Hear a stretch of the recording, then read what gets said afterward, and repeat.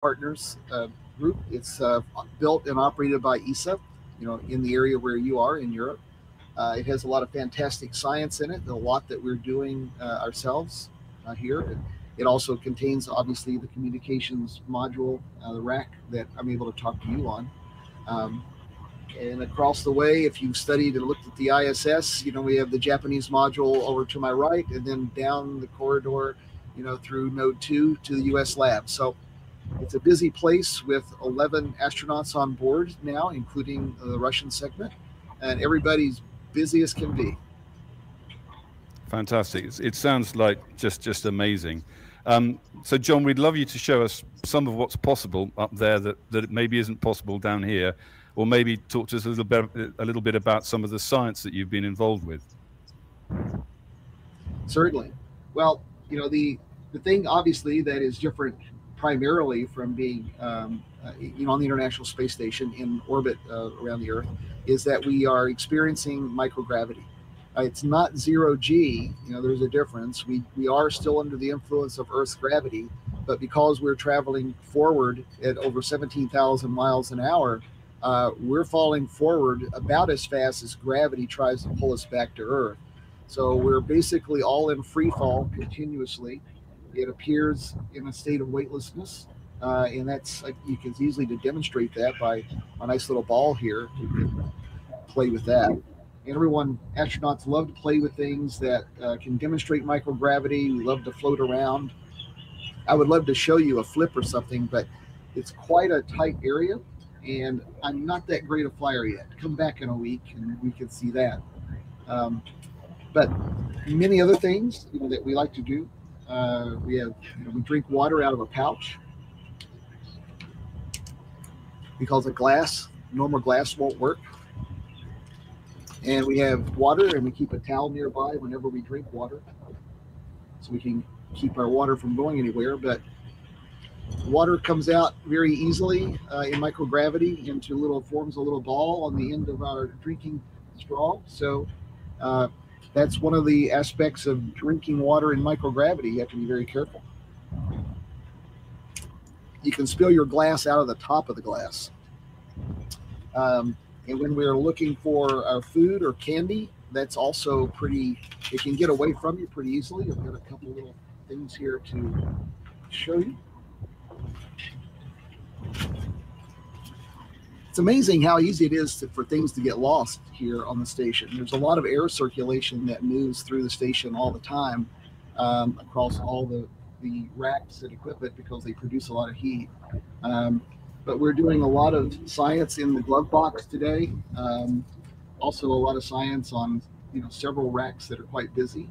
So when we have a little something to eat, we just park it nearby and go back and get it. So that's our little candy. Fantastic. So John, can I just I've got a few questions from some of our students if I can ask them. Would that be all right? Of course. Fantastic. So first question submitted is from Sophia Bramchuk in Form 9, who asks, how did you start your career as an astronaut, and what challenges did you face on the way? Well, excellent question. Thank you for that, Sophia. The question, when did I start my career as an astronaut? I'm a private astronaut at the moment, so I'm not technically in a career. I'm not a commercial astronaut. But I started my lifelong dream to be an astronaut when I was 8 years old. That was when the space race was first beginning. America was in the race to get to the moon first. So it was easy to fall in love with space, and I certainly did, and I followed it my entire life. I did not become an astronaut in the first instance, but the first chance that came as now to become a private astronaut, I jumped at it, and to fulfill my dream of being an astronaut and to come here and do something with that. And so it's been a fabulous experience so far, and I look forward to the rest of the trip. Thank you very much, John. The next question is from Joana Salema in Form 10, who asks, how are you going to handle the change of gravity once you come back down to Earth? Is there a specific training regime that you need to do to prepare yourself? And will you have to quarantine?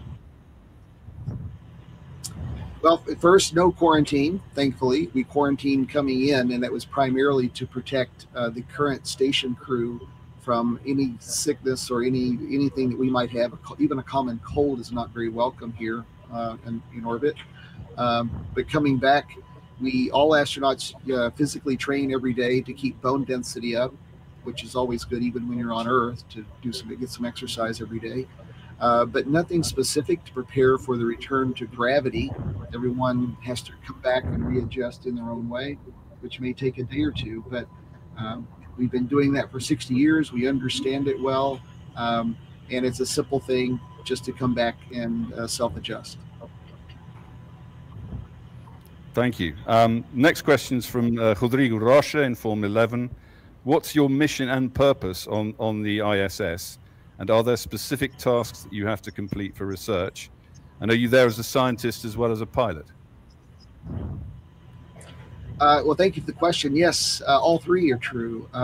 There are specific tasks that we must complete every day. We come here as a crew to accomplish some science for researchers on Earth that have been waiting a long time to get their science on orbit, to experiment and to research their specific field of interest. So we all share tasks and duties, whether it's research for stem cell development, RNA development that we do in the glove box here. We also do research in drawing blood every day to compare to our baseline blood draws on Earth to see what changes in our bodies.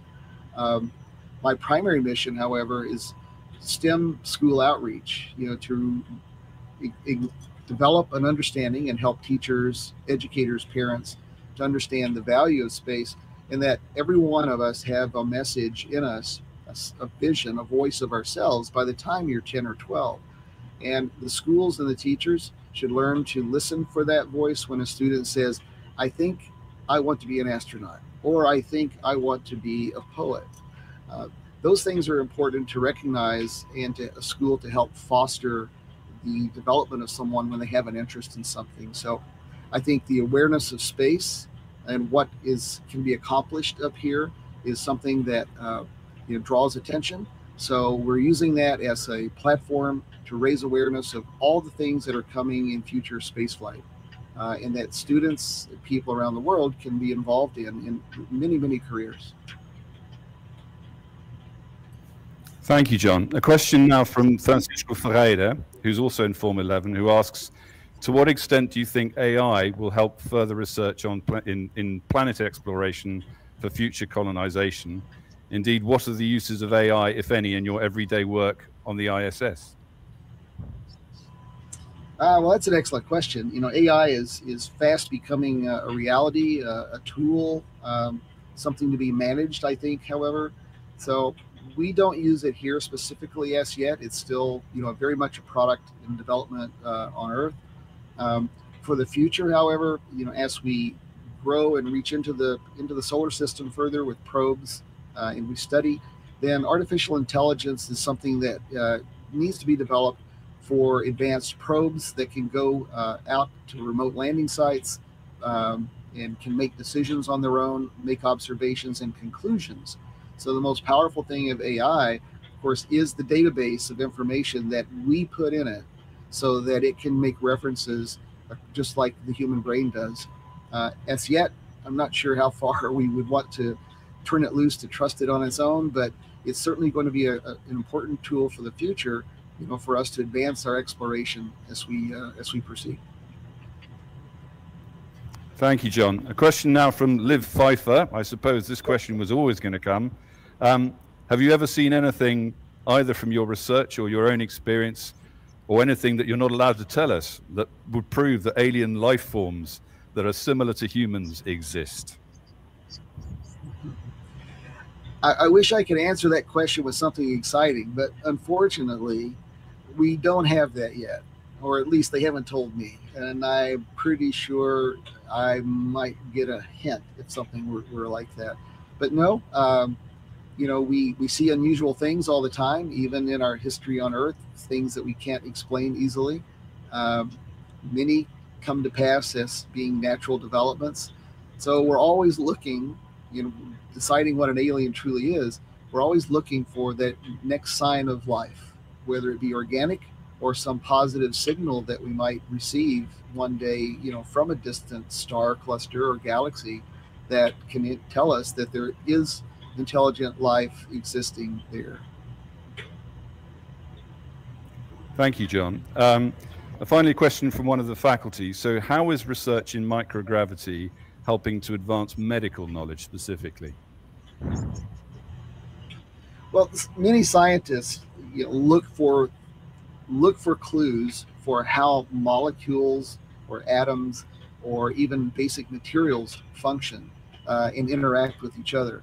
And on Earth, of course, we're bound by the effect of gravity, which has a profound effect on about everything we do because of its effect on mass. In microgravity, we simply don't know all of the variables that might change without the effect of gravity. So researchers like to constantly experiment.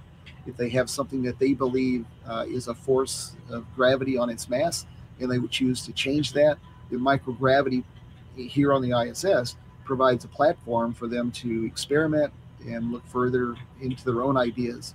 It's part of that imagination set that is important to try to create something from an imagination that you don't know is reality yet.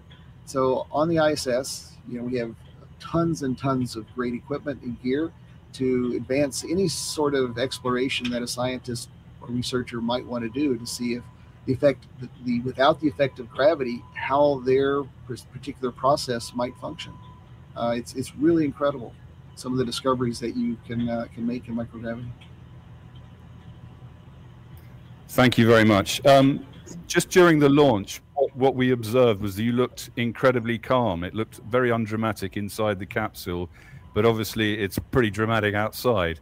What did it feel as calm as it looked?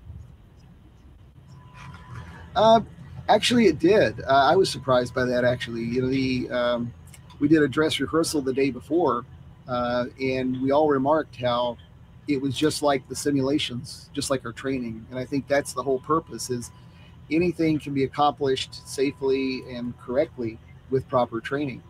And we spent hundreds and hundreds of hours in simulations in the Dragon capsule preparing for the launch. SpaceX did a fabulous job in coaching, preparing, and training us. Quite hard, actually, throwing lots of emergencies and contingencies at us. So when it came time for the actual launch, I'm afraid it was exciting to be there. And it was in fact rather calm, and we could simply enjoy the ride. Thank you. You're going around the Earth, I think, 16 times. You're seeing 16 sunsets, 16 sunrises, and you're 250 miles up. Is it what you were expecting? Is it better? Just try and give us a sense of how amazing it is. Well, it is amazing. I wish we had more words than just amazing, fantastic, awesome, all those things, because they fall short, actually, when you first stick your head in the cupola here and see the Earth.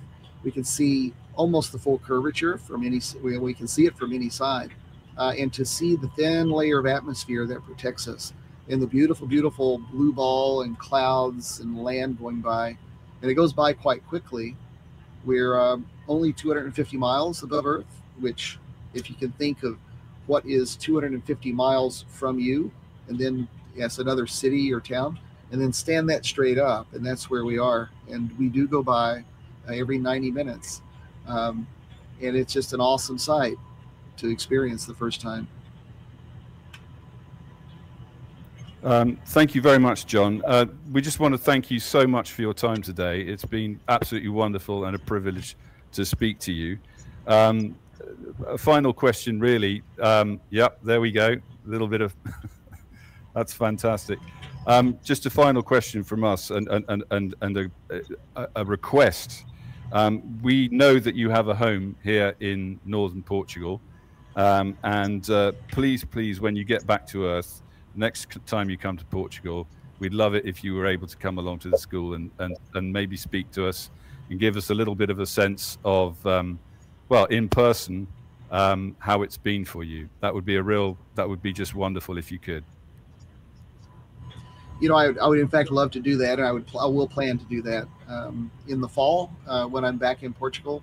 We'll make a schedule and come by because I think it's incredibly important that for any student or any person that's inspired about the aspects of what can come of space travel, what can come of research in space, what can come of being involved in technology for spaceflight.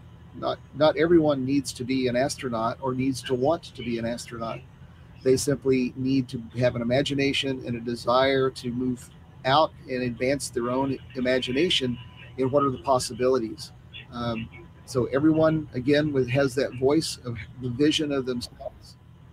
They have that vision of themselves, and to move forward with that. Every action that they take should take them in that direction in a positive way. And the teachers and parents should encourage that.